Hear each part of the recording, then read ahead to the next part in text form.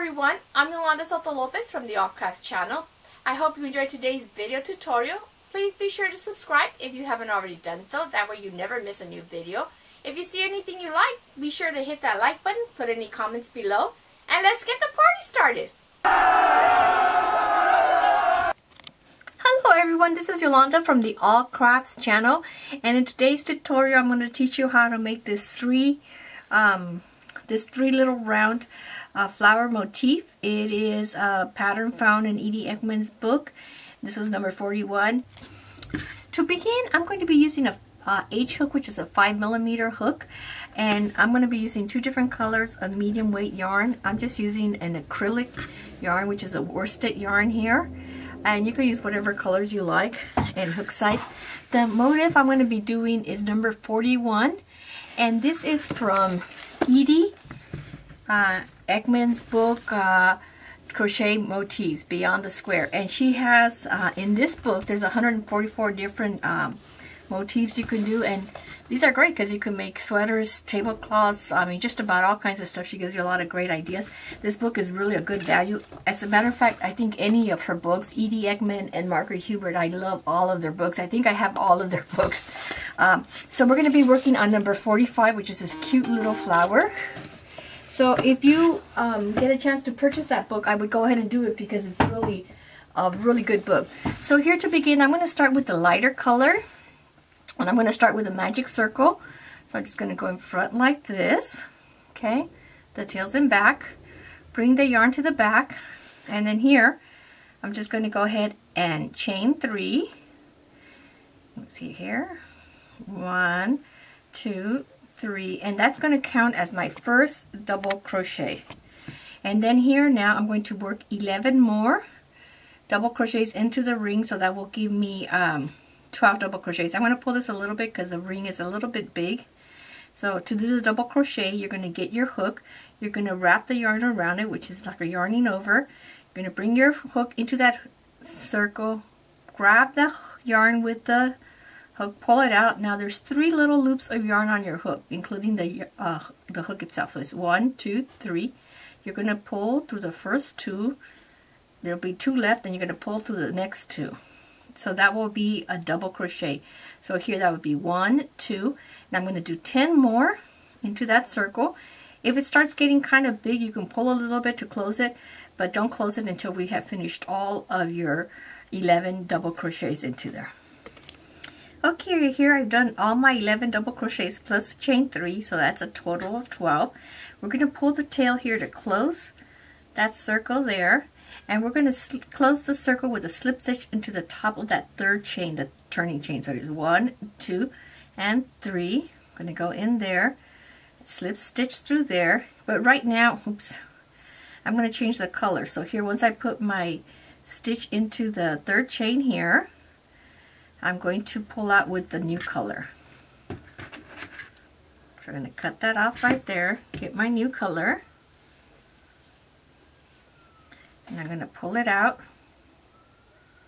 with the new color there. I'm just going to make a little tie here, and then I'm going to work that stitches into my work, okay? Just something there just to hold it in so it doesn't come apart. And then at the end we can finish in by sewing in those tails. So here now we're going to make these little loops that are going to help us be able to put in the petals.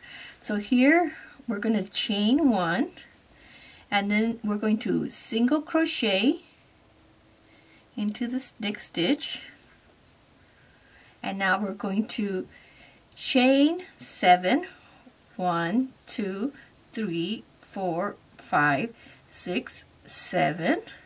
We're going to single crochet into the same stitch, and then we're going to skip the next stitch here, the next double crochet. We're going to single crochet, 1 single crochet in there, chain 7, 2, 3, 4, 5, 6, and 7, and we're going to single crochet back into the same stitch. And we're going to repeat that 4 more times. So I'm going to skip in the next one here, then I'm going to do a single crochet, chain 7, single crochet into the same stitch. 3, 4, 5, 6, and 7. Go back in there. And I'm going to repeat that around. So there it is right there. So now I'm skipping it, going to the next one, single crochet, 1, 2, 3, 4, 5, 6, and 7. Single crochet in the same one.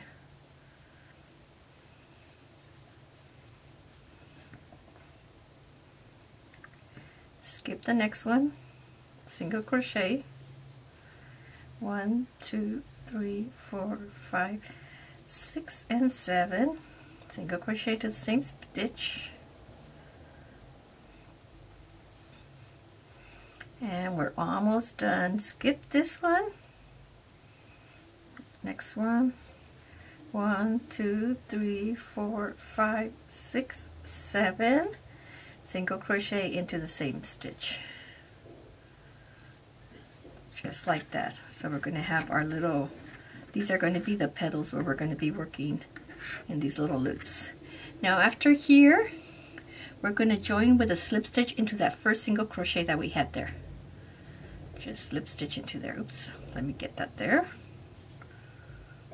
And now I'm going to chain 1, and we're going to repeat this for every petal. Okay, we chain 1, then we're going to do single crochet,